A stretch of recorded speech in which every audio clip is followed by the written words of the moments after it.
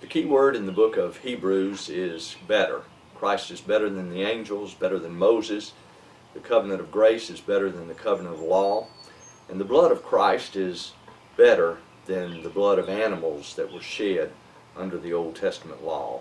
Hebrews chapter 10 verse 4 says, "For it is not possible that the blood of bulls and goats should take away sins." Old Testament sacrifices were done away with when Christ came. They were just pictures of the coming sacrifice of Christ. He shed His blood to pay for all sin, once for all the world. Imagine all the sin in Atlanta, Georgia in one day and night. All the murder, rape, robbery, cursing, hatred. Multiply that by the number of cities there are across the entire world.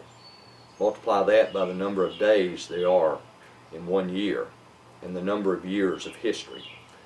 And you'll have a picture of all the sin that was placed on Christ when He was on the cross. No wonder He cried out, my God, why hast Thou forsaken me?" He paid for all this sin once for all by His blood.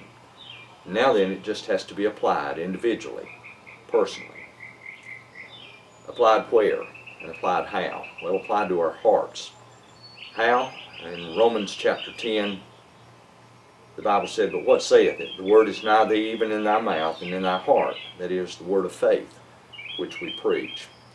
"That if thou shalt confess with thy mouth the Lord Jesus, and shalt believe in thine heart that God hath raised Him from the dead, thou shalt be saved.